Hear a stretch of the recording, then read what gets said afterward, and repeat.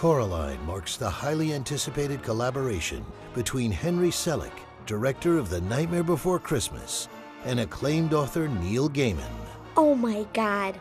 I love Neil Gaiman's stories. He's got an incredible gift with splitting open ordinary existence and finding magic there. I remember the joy for me of seeing Nightmare Before Christmas. Walking out of there going, why aren't all movies like this?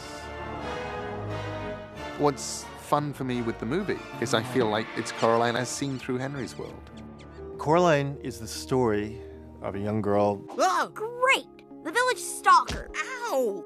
Coraline has a door that is bricked up. Bricks? I don't get it. And one day it's no longer bricked up. It's a hidden passageway that leads to another version of her own house. And waiting for her there is her other mother. And her other mother is a lot like the one that she left, only she has big black buttons for eyes. We've been waiting for you, Coraline. It's the perfect mom that everyone would ever want, who's the perfect cook and has the perfect answer to any question. Was it wonderful, dear? Oh, it was magic.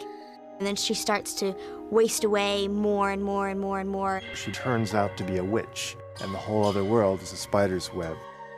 Everything in the other world is made by the other mother in order to please and then finally ensnare Coraline. You may come out when you've learned to be a loving daughter. Get those 3D glasses ready.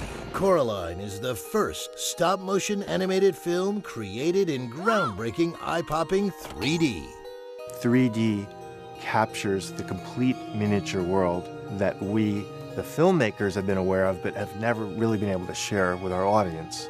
It's not computer-enhanced 3D. It's a real model with real substance and the real sets with the real clothes. This is the real thing, and it feels like the real thing. It's the most delightful fantasy and the most terrible fantasy. And this is Alice in Wonderland, this is Where the Wild Things Are, this is Harry Potter, this is Pan's Labyrinth, this is all of those stories.